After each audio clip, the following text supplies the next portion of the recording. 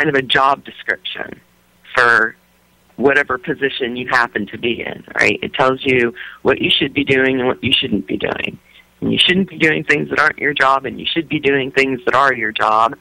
And the problem that we've got right now with the government is they aren't doing things they should be doing, and they are doing things they shouldn't be doing. So that needs to get sorted out. If you call all that progressive, I'm just fine with that. That's your definition. It is my definition because basically it's moving on from what we have. It's the status quo, and yeah, it's probably not. Okay, maybe a way to define it better would be that you're not an issue progressive, a progressive issues, but more of a pragmatic progressive. A pragmatic progressive. I like that. Can I use that term? Yeah, sure. You're welcome. Oh, thank you. Yeah. So I think for what I'm noticing from this conversation, a progressive normally through our propagandist media has been defined as a liberal mindset, mostly Democrat. They want to legislate a lot of morality. They want to put more legislation on top of legislation. So I think that's where because libertarians are the exact opposite. We believe in free choice. We believe in free thinkers. There's already a law that says don't murder. So throwing a bunch of paper and blaming a tool and blaming society and upbringing, and then writing paper basically which doesn't do anything. So I think that's where we got mixed up with the progressive label. You're saying is pragmatically progressive back to the Constitution as it was envisioned by our forefathers. Yeah, and changing it, of course, if something comes up, because we've grown a lot as society and as a country in the past 250 years. So. Yes, exactly that. And I think it all stems. The problem stems back from the propagandist media you just said that divides us into two different teams. One's rooting for blue and one's rooting for red. And when they have us fighting against each other and arguing amongst ourselves, they can do whatever they want when we're not paying attention. So yeah, in that we agree. Okay, great. There is one thing I'd like to clarify, though, Mike, and that is, Joe, I sent the content of your letter to Mike. I did not send him your email address or your name. They were both redacted. It was just your protection. Exactly. Great, it was just what you said. So I do want to be very clear about that. Yep. Thank you. I appreciate that. And even if he does not know your name or your email address. And perfect. And the type of media that I'm trying to, I'm a little different. I don't, I like substance. I don't go after stuff or make stuff up. If people want to listen to my show, then they listen to my show because it has substance. And I don't do that through cheap tricks and all that. Because even if it would have gotten through, or if Rebecca would have, for some reason, not taken that information out, it would have gone no further. But she didn't. It was just the content. I want to make it very clear that when, and this was, I sent it to Mike as a discussion point. Exactly. Mm-hmm. Yeah. And a good one. I didn't send it as a way to attack you. So Joe is no, and I didn't take it as that. I definitely didn't. So definitely respect you. Everything is all good from both sides. So Joe, so just to make it kind of.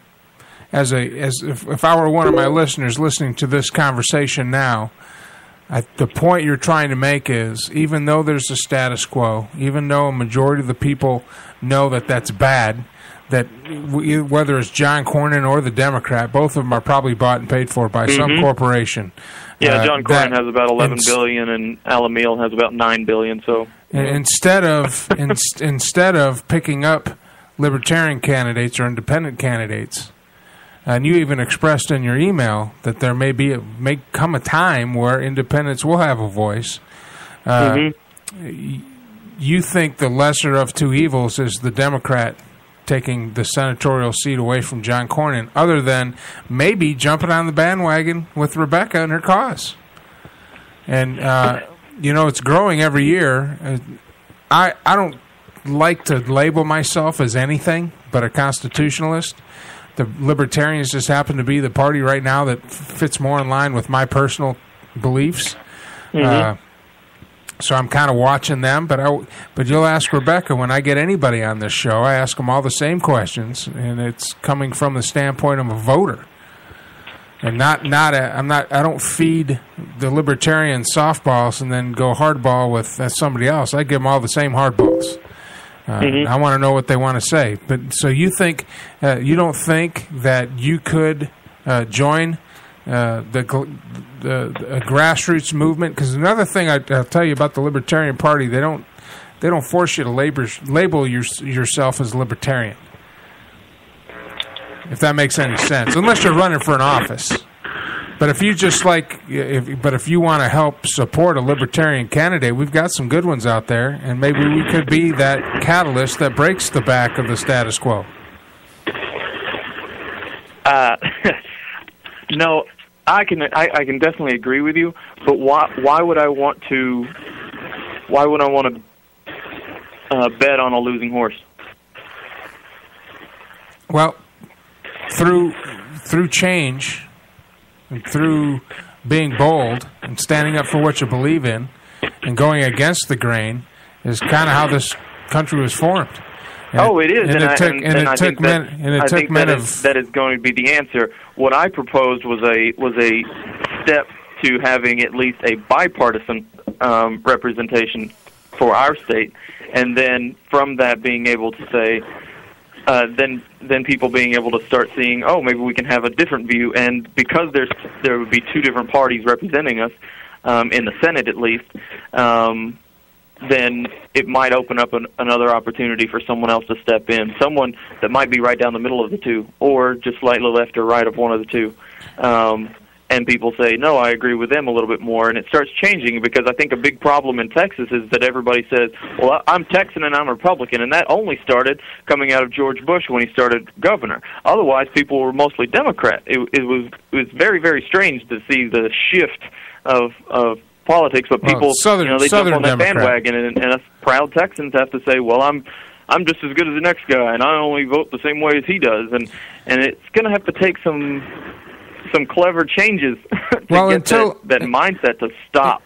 Until recently, the South was mostly Democrat, but the Democrats of the old, the 50s, 60s, and 70s, and all the way up into the 80s, was more conservative than the Republicans were now. The Republicans were the liberals.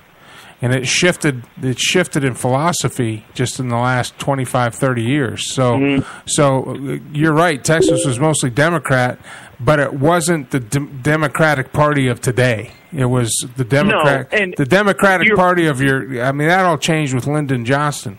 And it started downhill from there, in my opinion. And then the catalyst, of course, was Jimmy Carter. But I guess what gets me, as an outsider looking in, is you believe that Miss Paddock is enough of a threat to take away votes from a Democrat, and I think she'd take more votes away from Republicans, personally. But anyway, she's so much of a threat that she can affect the outcome of the election. She just can't win it. Yes. So what would get it to the point where she would win it? I guess that $11 billion that John Cornyn is receiving, or the $9 billion that David Alamil is receiving. I mean, I don't know. I hate to think that money wins elections, because I think you were just talking about, Ms. Paddock, is that corporations don't deserve a vote. They're not people, even though our Supreme Court seems to think so. I am a person, and I deserve my vote to be heard, and not someone with more money that makes a better salary than a school teacher. So I can't answer that question. I wish I could say, it would just be a matter of me knocking on my neighbors, and then you knocking on your neighbors, and then the next person knocking on their neighbors' doors, and then letting people talk, but people get so defensive about their red team or their blue team. Well, I tell you what, we got to cut for a commercial, and when we get back, we'll discuss this further. You want to stick around? Sure, yeah. All righty. How it works here, Joe, is we're all on the same channel, so you just kind of have to mute your phone and enjoy the commercials. All right, I'm going to do that for you. All right, we're on the phone with Rebecca Paddock, the U.S. Senatorial candidate for the great state of Texas, and Joe, who called in and wants to talk about, Pete, who's talking about her run for John Cornyn's seat and how maybe her not running would help out. We're gonna explore that some more when we get back. I'm Mike Allen. This is the Armed Radio Global Network, and you are on the air.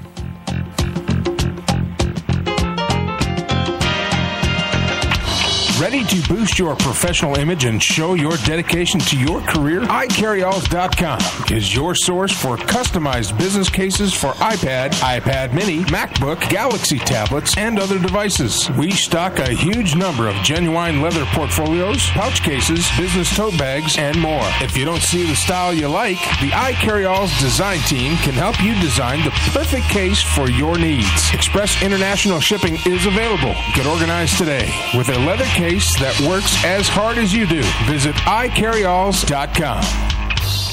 Savino Wine Preservation System is wine preservation glassware. Savino is an easy-to-use wine preservation system that allows you to enjoy your favorite wines anytime without waiting for an occasion. Open any bottle with confidence, knowing that you can enjoy the full original flavor of Tuesday's wine on Saturday. For more information, visit us at www.savinowine.com. Today's wine, tomorrow. Say goodbye to payroll hassles with professional services from K&L Payroll Services. Now you can trust your payroll is in good hands. There's nothing better than personal attention from a trusted advisor who knows your business. Get more for your money with K&L Payroll Services. Call today at 888-979-6660 for honest savings on payroll services. That's K&L Payroll Services. Route 106 Motors is the home of fine pre-owned vehicles. Experience a no-pressure sale with a family-friendly atmosphere. Route 106 Motors has been practicing the same simple philosophy of low prices for over a decade, and it has brought us great success. Recently, while other dealers are closing their doors, Route 106 Motors is expanding. We are a wholesale dealer, and we own the property and pay cash for all the vehicles. This allows us to sell to the consumer for a lot less than the average dealership. We are a high-volume, small-profit dealer, and we pass the savings on to you. New changes have been made at Route 106 Motors. Stop by and check out our brand-new building. Route 106 Motors, located at 569 West Street. Check our website at route106motors.com and be sure to like us on Facebook to find out about all the latest deals and savings opportunities. route106motors.com. We love your dogs and kitties. We love them, yes we do. So when you want to give a gift, a cake or treat or two, PamperedPawGifts.com is the place for you. Yes, PamperedPawGifts.com is the place for you.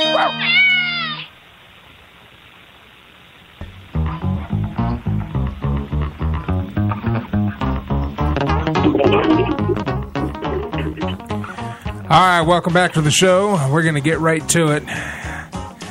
Big thanks to our sponsors. I've been plugging them all night. CreativeMarketing.com. Go to creative-mktg.com.